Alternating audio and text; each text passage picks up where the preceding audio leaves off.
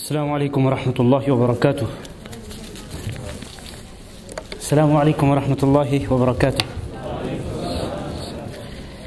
We always have to ask twice to get things done in this day and age. Alhamdulillah. But Jazakallah khair for your response. Bismillahir Rahmanir Rahim. Alhamdulillah.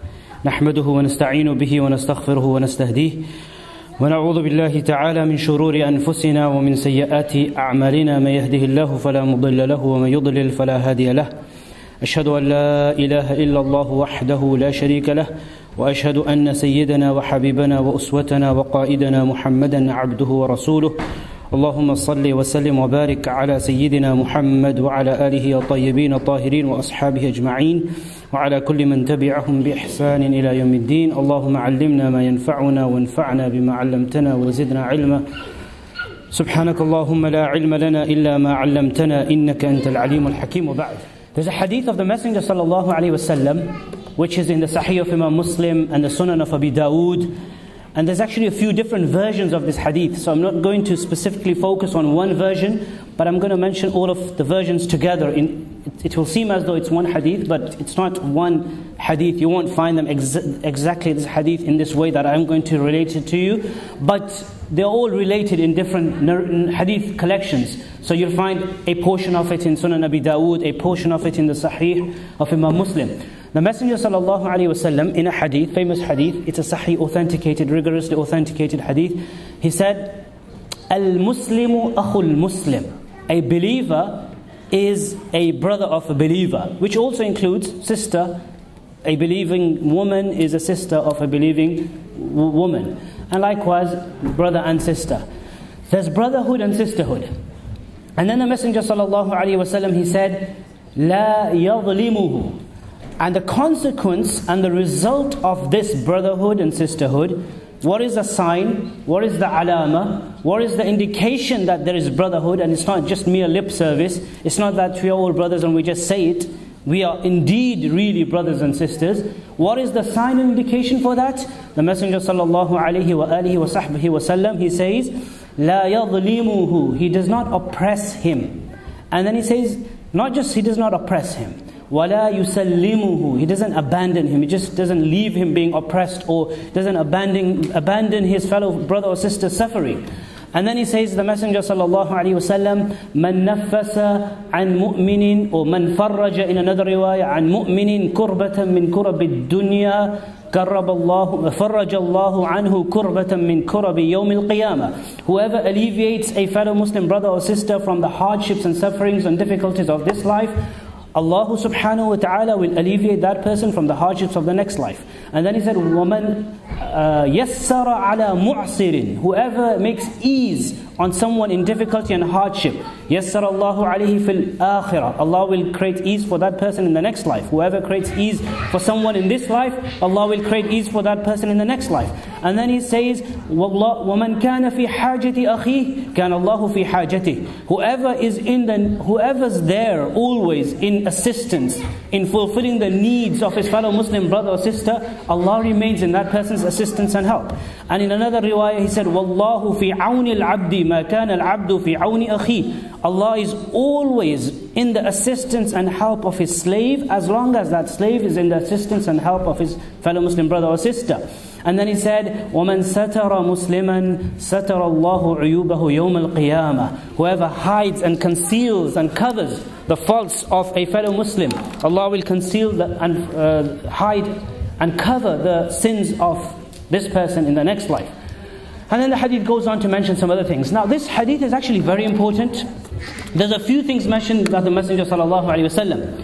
Brotherhood, sisterhood, we all know. We all talk about it. We are all Muslim brothers and sisters. Alhamdulillah, the Quran says, إِنَّمَا الْمُؤْمِنُونَ إِخْوَةً. But there are signs and indications. We don't just become brothers and sisters just because we say it verbally and it's a mere lip service. We have to, myself and all of you, we all have to actually prove it that we are actually, we consider ourselves to be brothers and sisters. This does not only, it's not restricted or limited. The Messenger sallallahu alaihi wasallam has mentioned many things here. brotherhood, sisterhood is not restricted to any race, any color, any ethnicity, any background. It's not only, we are only helping and supporting our fellow. If I'm a Palestinian, then I'll only support the cause of the Palestinians. If I'm an Indian, then only for the Indians. If I'm a Bangladeshi, then only for the Bangladeshis. If I'm an Arab, then only for the Arabs. This goes beyond race, language, ethnicity. The Messenger ﷺ said, Al-Muslimu, Al-Mu'minu, Akhul Mu'min. There's brotherhood. Iman and Islam is a far greater connection and relationship which goes beyond any other reason of connection. So this is something that we really need to focus on, that we are all brothers and sisters. And then the Messenger ﷺ said, La yadlimuhu. What is the sign that we are brothers and sisters? What is the sign? You don't oppress. This oppression, this indicates and tells us one thing, that it is not enough for a Muslim to,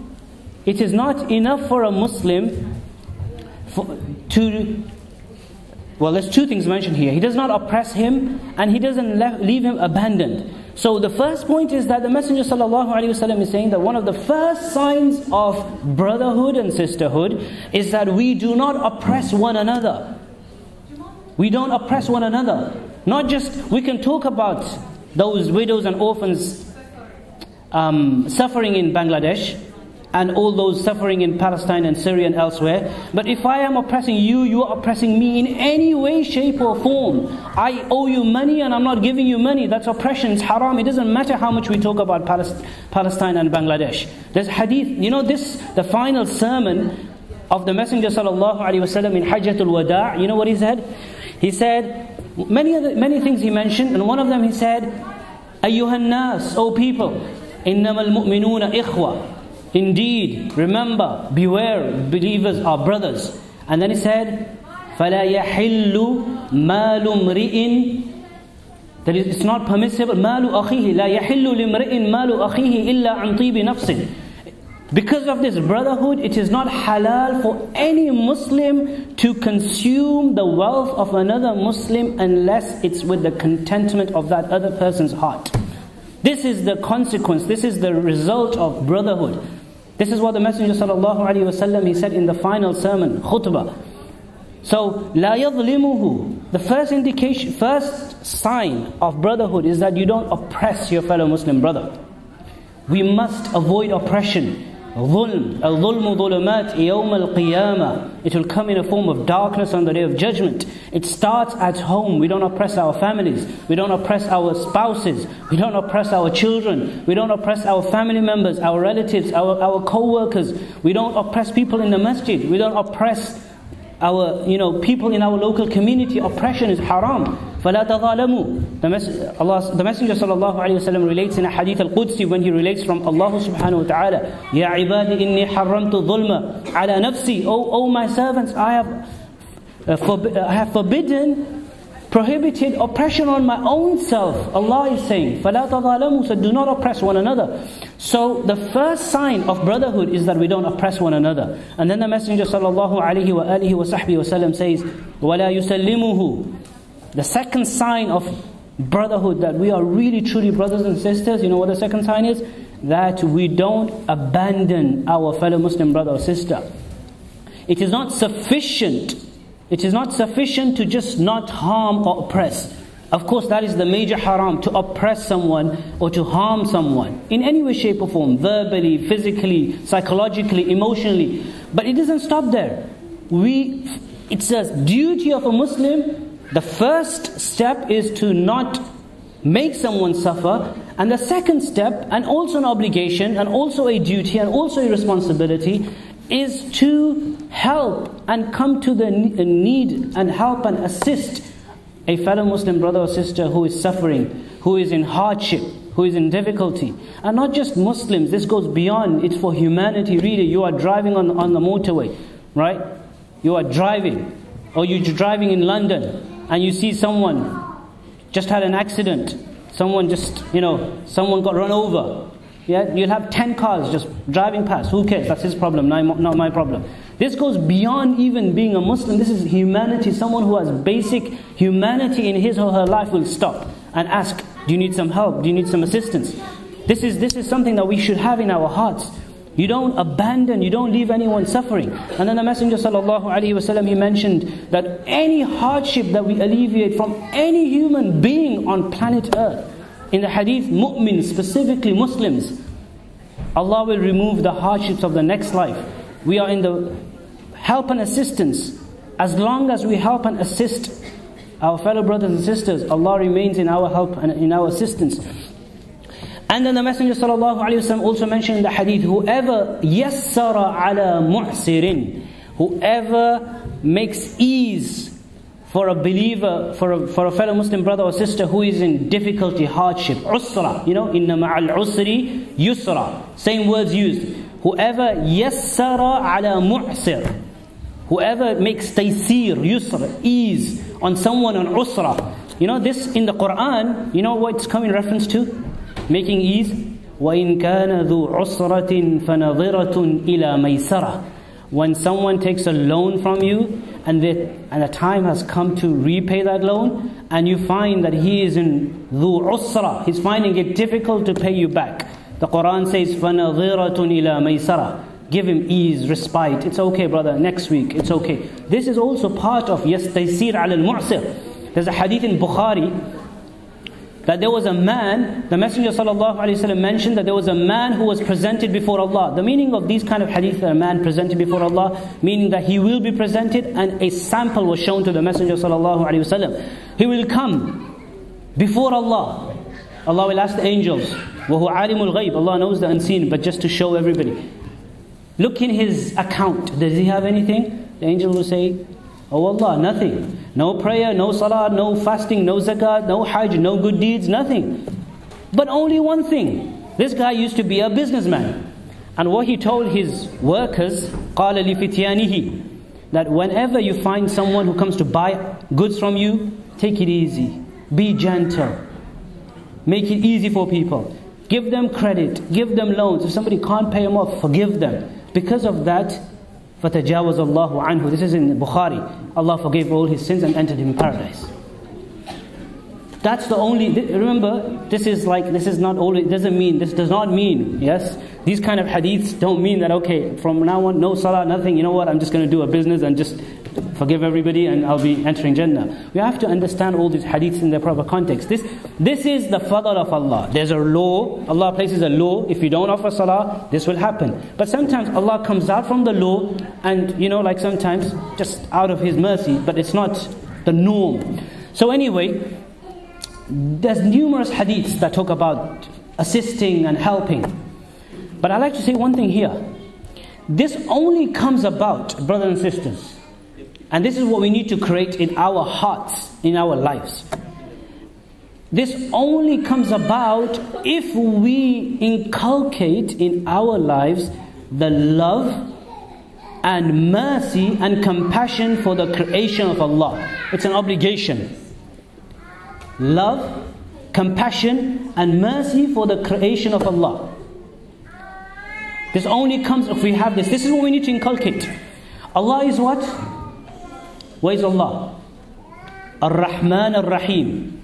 He sent the messenger of Allah sallallahu alaihi wasallam as what? Merciful. Rahmatul lil alameen. He is the merciful. He is the most merciful. He is merciful to Al-Alameen. If you look in the commentary of Al-Alameen, lengthy explanations given by the ulama. He is merciful to what?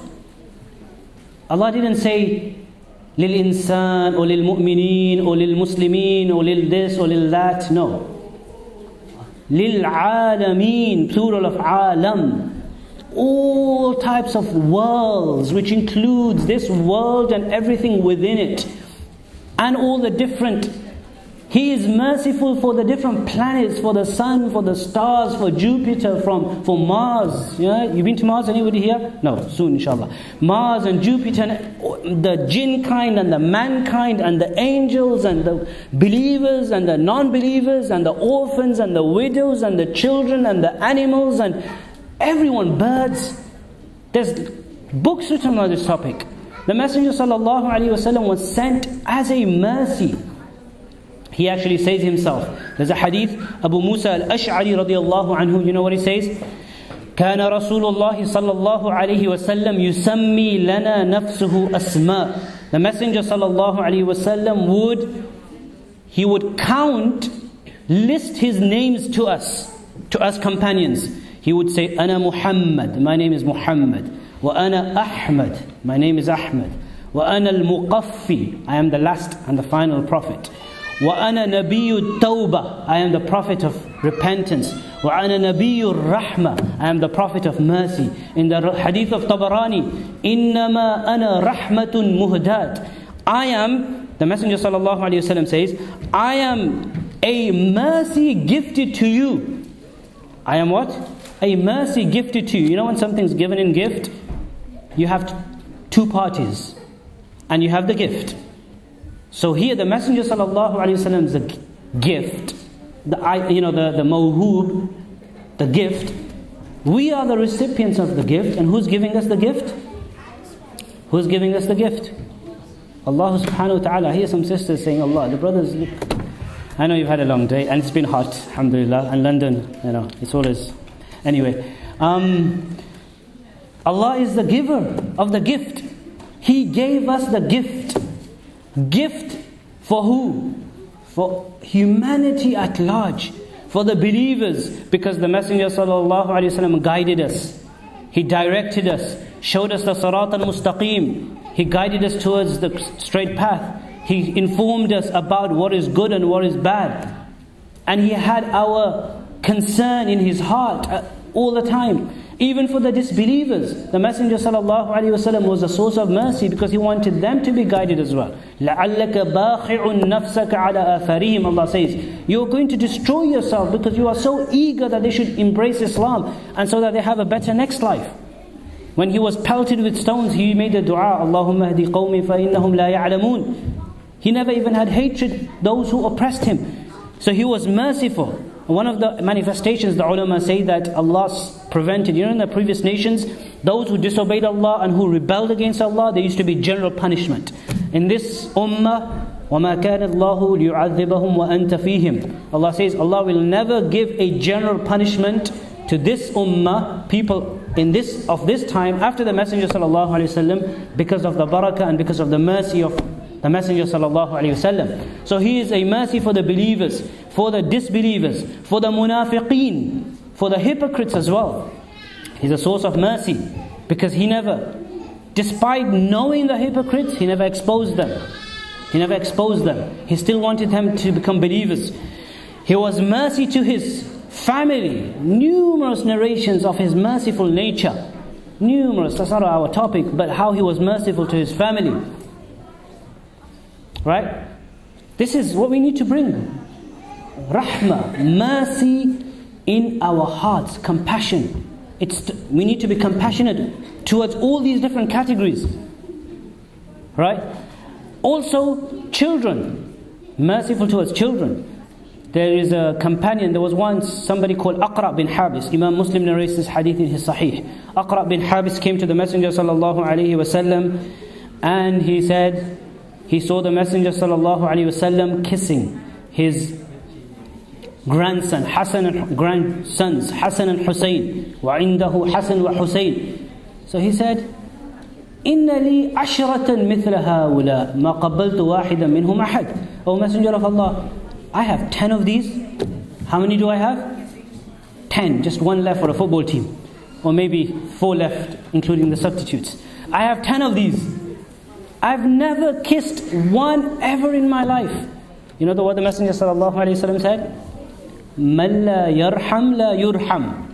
The one who doesn't show mercy and compassion will not be shown mercy and compassion in the next life by Allah. And this is why the famous hadith of Sunan of Imam Abi Dawood, this is known as Hadith al-Musalsal bil-Awwaliyah. Historically, since the time of Abdullah ibn Mubarak, the Tabi'i, till today, when scholars teach students, when muhaddithun, scholars of hadith, teach their students hadith, when they begin the first hadith that they teach, this is like the continuation in the hadith being the first one. Ar-Rahimun yarhamuhum ar-Rahmanu tabaraka wa ta'ala. Irhamu man fil ard, yarhamkum man fis sama. Those who are merciful, yarhamuhum ar-Rahmanu tabaraka wa ta'ala. The Most High is merciful unto them. Therefore, have mercy to the people of the earth. Allah subhanahu wa ta'ala will have mercy unto you.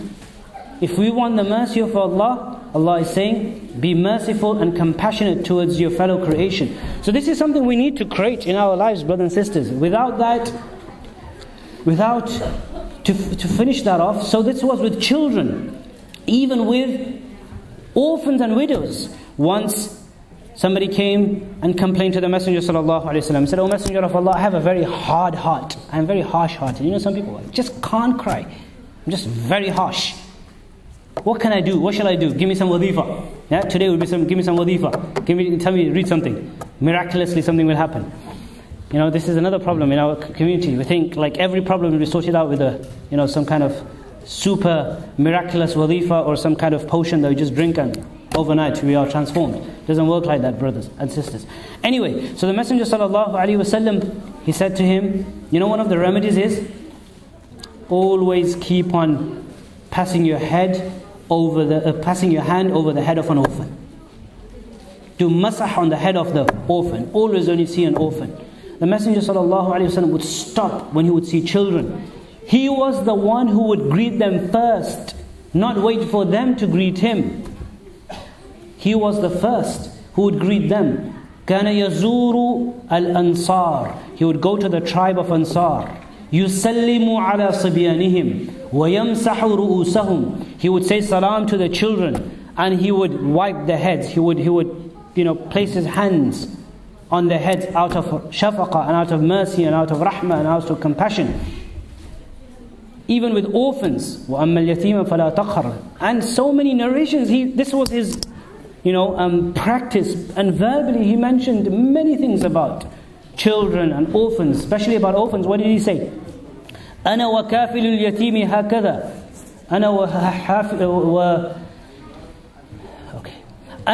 وَكَافِلُ الْيَتِيمِ هَكَذَا فِي الْجَنَّةِ. I and the one who looks after an orphan will be like this on the day of judgment in Jannah. He said يوم القيامة, on the day of judgment. And he وَأَشَارَ إِلَى السَّبَّابَةِ وَالْوُسْطَى.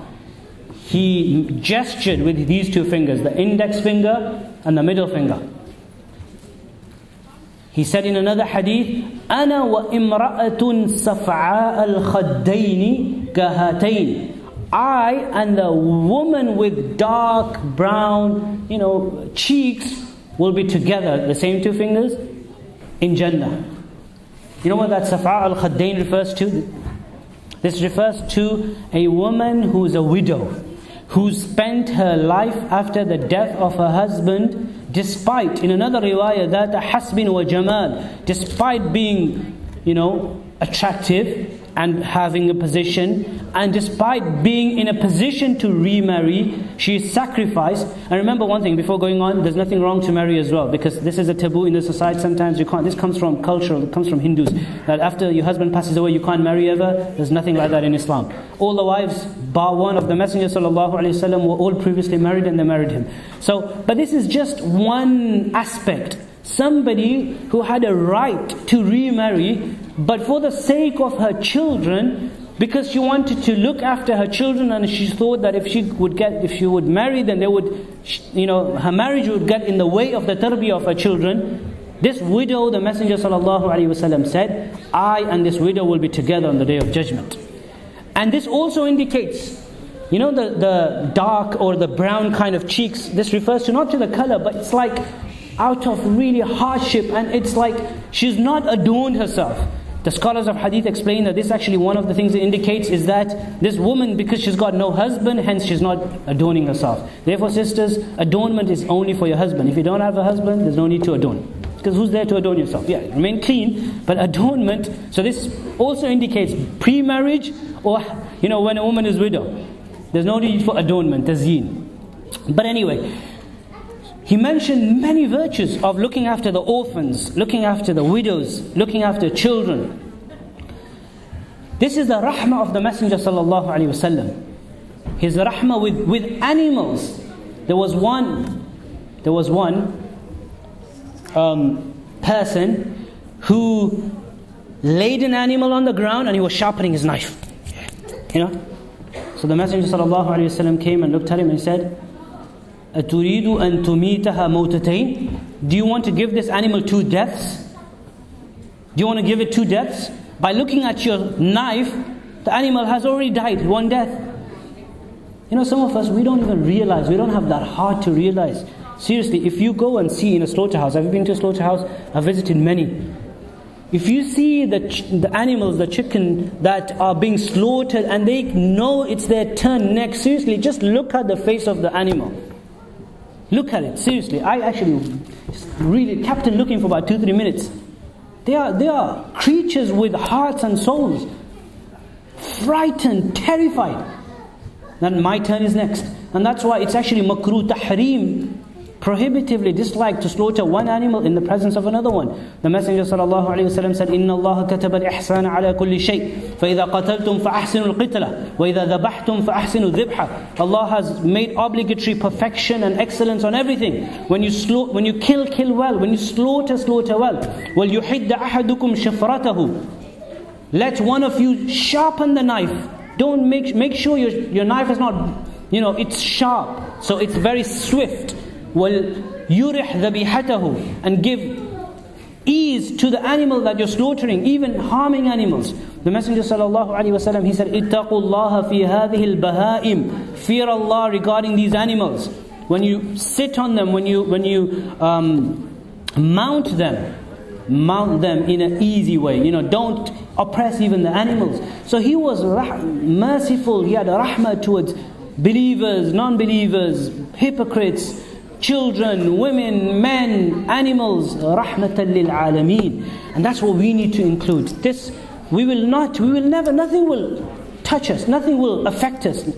The suffering that takes place throughout the world, unless we inculcate in ourselves, in our lives, this quality and attribute of having compassion towards the creation of Allah. And you know why that is important? Do you know why it's important?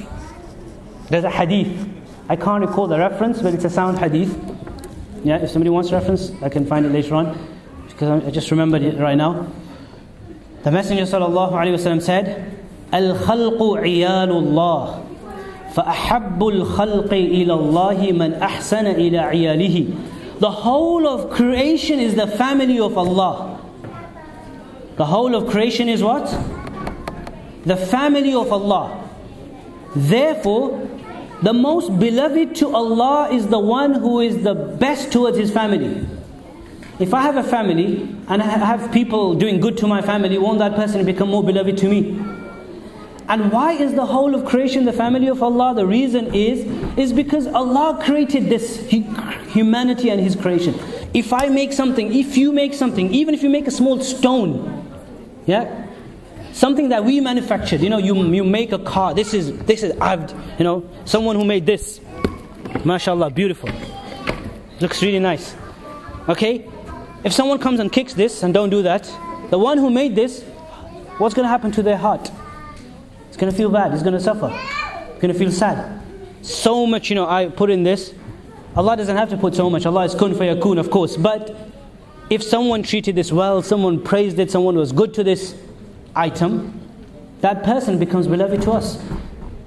Any small item that we make, the creation is the manufacturing, this is manufactured by Allah. Allah created creation, men, women, Muslim, non-Muslim, humanity, animal, everyone. And this is why when we are good to something that Allah created, we become beloved to Allah. Because it's got a connection, it has a relationship, it has a connection with Allah subhanahu wa ta'ala. You heard the story of Layla and Majnun? Yeah, everyone has heard the story of Layla and Majnun. These stories, we like them. Yeah? Majnun was Majnun. His name wasn't Majnun, right? People think his name was Majnun. Somebody asked me, can I keep my name Majnun? A few weeks ago. He said, is it okay to keep a name Majnun? Subhanallah. He said, what? I said to him, why? He said, because I'm like a Majnun for my wife, so I want to be, I want, my son's name to be Majnun. But anyway, Majnoon was insane in his craziness of his love for his Layla. Layla wasn't even her name. Layla, normally in the Arabic language, Layla is nowadays used as a name for females. Actually a very good name, but that name in the Arabic language, it's used for a beloved. So anyway, Majnoon was crazily in love with Layla. And what did he used to do? And Layla didn't want him. Yeah? If someone doesn't want you, brothers and sisters, just say Assalamu alaikum and move on. Okay? That's another story. If someone doesn't want you, whether you're already married, of course you try. But if someone is, just adamant of not wanting you, why persevere? Move on. There's, like they say, plenty more fish in the pond. Anyway, so this Layla didn't want him. He used to make tawaf and go around the city. Remember, in the olden times, the city used to have walls. The city used to have walls. It's not like cities and villages now. In the olden times, a city used to be, the border used to be walls, and there used to be gates and doors. Yeah, so he used to go and kiss those walls. And he said the poetry, أمر على الديار ديار ليلى أقبل ذا الجدار وذا الجدار وما حب الديار شغفنا قلبي ولكن حب من سكن الديار. I kissed the walls of the village or the city of Layla. أقبل ذا الجدار أمر على الديار. I go around, I make tawaf, I circulate, and I kiss the walls. And وَمَا حُبُّ الدِّيَارِ شَغَفْنَا قَلْبِي. These walls are not what really attracts me. I'm not in love with these walls. They're just walls. But it's the love of the one who dwells inside of the walls. If something is connected to someone who you love, even that connected item thing becomes beloved to you. If Allah says that this is my creation, humanity is connected to Allah. It's the creation of Allah. Al-makhluqu al-khalqu iyalullah. Then if we really truly love Allah, then we will love His creation. The sign of the love of Allah is loving His creation. Not because of the creation, but because of Allah. This is a very deep point. It's not even for them. If I am good to you, this brother here, Ihsan, if I am good to him, and I love him for the sake of Allah, it's not because it's you. Well, it's not because I want to make you happy, for the sake of making you happy. It's really because I want to make Allah happy. And that's why the moment Allah says that I should stop loving you, then I have to stop loving you, because I wasn't loving you for the sake of loving you, it was for the sake of loving Allah. And that's why the hadith says, Al-hubbu fillah wal-bughdu fillah. Love for the sake of Allah, dislike for the sake of Allah. So even when we are good to people, it's not even to make them happy, it's to make Allah subhanahu wa ta'ala happy. It's for the pleasure of Allah, for the sake of Allah. Everything we do, when we are gathering money, we are helping and supporting, and fundraising is taking place for those orphans and widows suffering in Bangladesh. Whether you've been to Bangladesh or you've never been, whether you know what's going on there or you don't know what's going on there, whatever side of the fence you sit at, or whatever you've heard, widows and orphans, the creation of Allah, they need our help and support and assistance, and we are charitable towards them, not for their sake, but for the sake of Allah, because Allah has obligated us to love them. So this is what I will end on, inshallah. The summary is, this is a quality, this is an attribute, this was actually a character trait of the Messenger of Allah sallallahu alaihi wasallam that we need to bring into our lives, inshallah, which is compassion and love for the creation of Allah. May Allah grant us tawfiq. I'm going to end with this, inshallah. أقول قولي هذا وأستغفر الله وصلى الله وسلم على سيدنا محمد وعلى آله وصحبه وسلم والسلام عليكم ورحمة الله وبركاته.